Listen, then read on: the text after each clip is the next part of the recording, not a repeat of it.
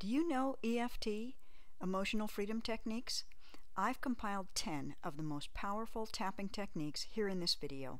And if you need a refresher or instructions, just go to EFTtappingtechniques.com, fill in your name and email, and I'll send you a free EFT manual.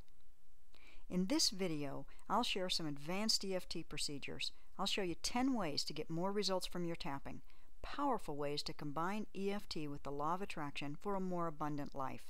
And I'm going to go pretty fast here, so feel free to stop the video, take notes, or watch it again. Who am I?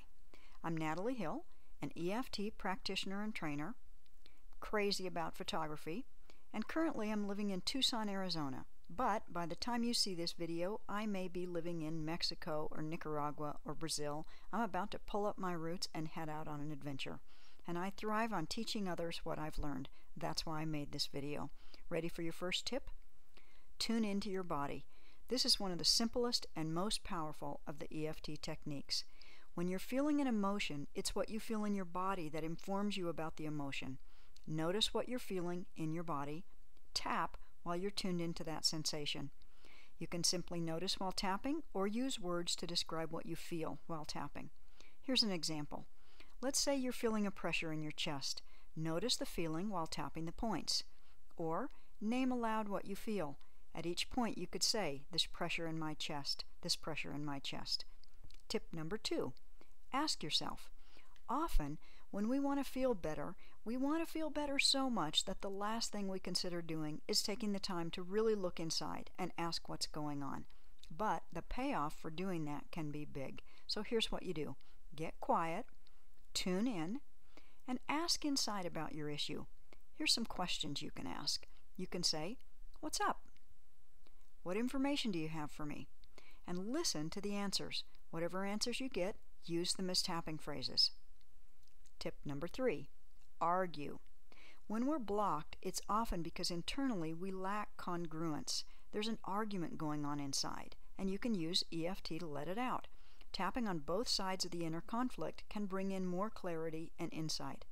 The process is to let yourself argue the issue from 2 perspectives. You can argue from a compassionate, then a critical perspective. We're usually pretty good about the critical one. You can argue the pro and con of an option, the yes and no of a decision. Here's an example of letting the nurturing, then the critical parts of you speak. You might hear the nurturing side say, "I'm so proud of you. I trust your wisdom and intelligence. I love you no matter what." And then the critical side, "You're such a loser. You think you can do this?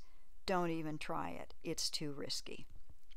Tip number 4, refuse to change. In this tip, you argue just one side of an issue, the side refusing to change. Often there's a part of us that refuses to change for any number of reasons. It could be like the child inside, tired of being told what to do, or a part keeping us safe by refusing to change. Here's some examples of what you can say in refusal tapping. You can say, "I refuse to change. I don't even want to change. It wouldn't be safe to change. I'm not changing. You can't make me change. I don't have to, and you can't make me." Tip number 5, it's all about safety. One way to view the way our psyche operates is to see our thoughts and emotions as efforts to keep us safe. Our most basic and primitive need is to survive, and the part that's keeping us safe doesn't care if we publish our book, get that promotion, make a great speech, or start a new business. It just wants you alive. Look at the iceberg photo. The part above the water represents the conscious mind. The part below the water, the subconscious mind. Which part is bigger and stronger? That's why we need to get those 2 parts in alignment so we don't sabotage our dreams with the unconscious. Here's how you do it. Start this sentence and listen to what comes up. I won't be safe if I fill in the blank with your proposed activity, because, then listen for what comes up and use those statements to tap on. When I recently used this method, I was really surprised at what came up. I said, I won't be safe if I get rid of all my stuff because, and then I heard, your stuff is part of you. You won't be safe without your stuff. Who will you be without your stuff? While tapping on those phrases, a memory popped up for me. I've done a fair amount of backpacking, bike, and kayaking trips, carrying, pedaling, or paddling everything I needed. And in those situations, I had a wonderful feeling of freedom, self-sufficiency, and simplicity. That's the feeling I want when letting go of all my stuff. So I tapped on those feelings and felt a whole lot better. Tip number 6, just tap. Tapping your meridian points helps move energy around your mind and body and balance your energy and organ systems. It also helps resolve any unconscious programs that are running, and everything we have yet to resolve is continually running. So tapping is good for you. You can tap while waiting, sitting, walking, falling asleep, watching TV, with or without words. Just tap. Tip number 7. Get out the roots. A lot of the time, if you're tapping on an issue and it's not working, it's because you're not tapping on the real issue. Today's issue triggered something deeper and older than today, often from childhood. A clue that you've triggered something deeper is a super strong emotional reaction, an overreaction. So tap on the early memories of the same emotion. Ask yourself the following questions to discover and clear the roots. How do you reach those roots? When's the first time I remember feeling this way? When's the earliest time I remember this feeling? What does this remind me of? And then tap on those early events that you were reminded of. Tip number 8, stealth tapping. Often, we are most triggered when we're around other people. We get triggered at work, with our families, and in any relationship. But you can't tap at the business meeting or at the dinner table or in a heated discussion. So how can you benefit from EFT when you can't tap? Stealth tapping to the rescue. Here's how. Tap on your fingers under the table. You tap on the outer edge of the thumbnail and then on the outer edge of the other fingers. Tapping on the top of the hand between the last two knuckles is especially beneficial if you're feeling anxiety. So as long as you're feeling upset, just keep tapping your fingers under the table.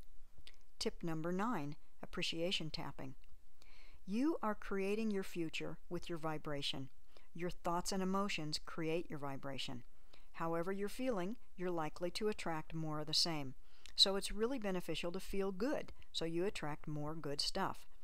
When you feel appreciation while tapping the meridian points, it helps anchor that feeling of appreciation in your body. How do you do appreciation tapping? You pick something to appreciate. It can be absolutely anything. From large to small, you can appreciate the universe, our planet, your city, your house, your kitchen, your pots, or even a single bowl. It's not the thing that you appreciate that's important, it's the vibe that you're creating. Here's an example. I'll appreciate my bowl. I appreciate the shape, how long it's lasted. I really like the colors. It feels so good in my hand. I've had many delicious meals from this bowl. It has stayed whole and solid all these years. I appreciate the artist who designed and created this bowl. This is one of my favorite bowls. Tip number 10, what if tapping? Sometimes we get stuck because we can't see anything except what's right in front of us. It's hard to create a wonderful future when you're basing it on the present and the present isn't so great. This will help you imagine and attract more of what you want in your life. It helps improve your vibration. Here's how you do it. You start your EFT phrases with what if, and you put in your imagined future. Wouldn't it be nice if, and again your positive imagined future, or I'm looking forward to, and insert your future. Here are all the 10 tapping techniques that you've learned in this video. I hope you've enjoyed these 10 EFT tapping tips. Leave a comment and let us know how you liked them. And come to visit me at EFTtappingtechniques.com.